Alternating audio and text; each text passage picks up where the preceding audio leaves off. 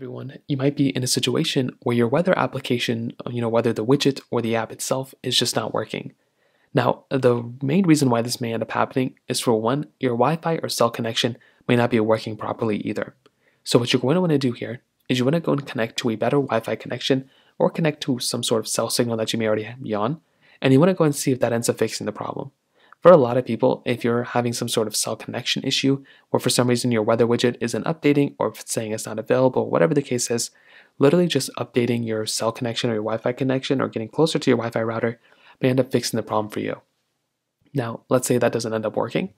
Well, the other thing you may want to try doing is making your way over back into your settings application, scroll down until you see your privacy settings, so privacy and security, and right here where it says location services, you may just want to go and make sure this is enabled. If your location services are disabled, your weather widget is not going to work out properly either. So you may just want to go ahead and just turn on or enable your location services or just go and mark it on and off. And that very well could end up fixing the problem too for a majority of people out there as well.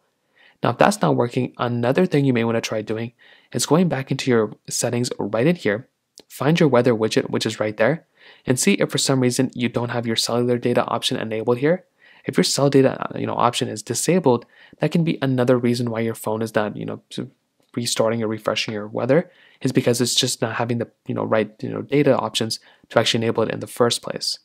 Now, if that's still not working, you can go through and try toggling on and off your Wi-Fi, restarting your phone. You can actually also go through and basically try updating your phone as well by clicking on the general settings here, clicking on software update. Try updating your phone. That may end up fixing the problem too. So that kind of covers it up here. If you have any other thoughts or questions, let me know in the comment section below. Hit the like button, that would mean so much, but definitely hit that subscribe button. More importantly than everything else, I love every single one of you guys. Hopefully I'll catch you guys in the next video. Peace out till then.